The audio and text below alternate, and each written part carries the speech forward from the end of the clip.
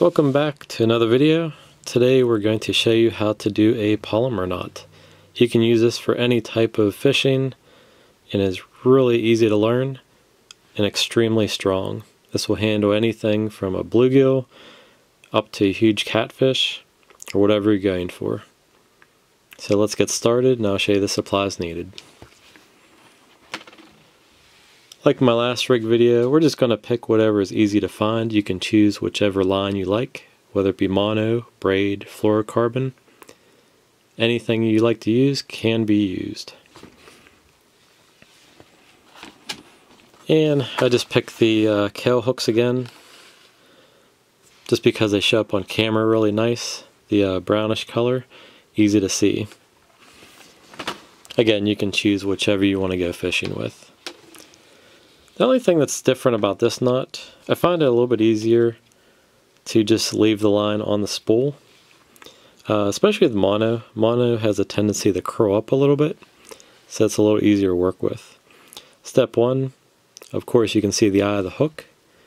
We're going to feed our line up through the eye. I'd pull probably about 6 inches above, 7. And all we're going to do is take that line and bring it back down through the eye. We're basically creating a giant loop.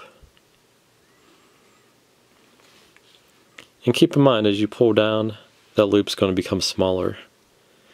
Now, you're probably thinking, well, why don't I just push a loop up through? Well, you don't want this to kink. If it kinks, it's going to create a weak spot, and that's where your fish is going to break you off at.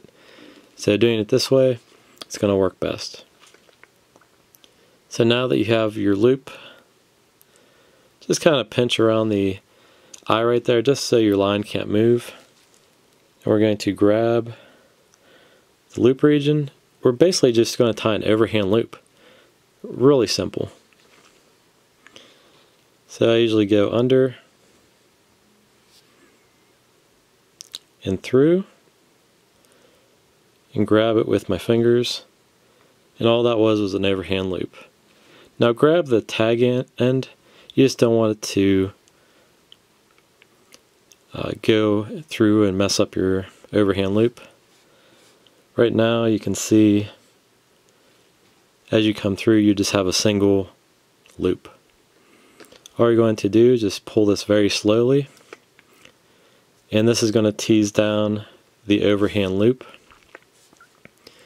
And we're just going to push our hook through the loop region we created. I like to turn the hook over for this one. It's just a little bit easier. We're just going to start teasing everything down. I grab both the tag end and the main line when I'm doing so. Before we get too close to the hook, I'm going to wet it down real quick. You have to wet this down because, especially with mono, if you just cinch it, it's going to create a weak spot as well. So let's do that now. Okay, there we go. Also, it's going to provide lubrication just to make it easier. Okay, we continue to pull this down. Again, you want to watch right where the weld is in the hook. Hopefully you can see that. Right there. We want to actually pull that front loop back so it doesn't crease down into that.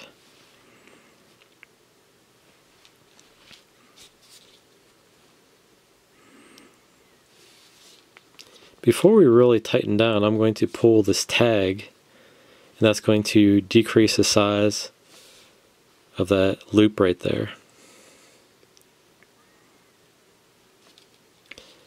You want the loop to be behind the overhand loop.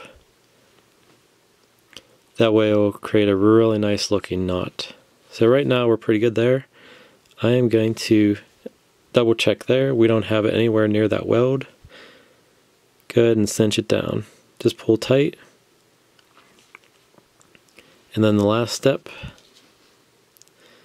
take the tag end and go ahead and just pull on that, And that'll pull the remaining loop down against that overhand loop. If you have a knot puller at this point, it's probably a good idea. Since I'm using a fairly large hook, it's not so hard to grab it. And just pull, make sure you pull it down nice and tight.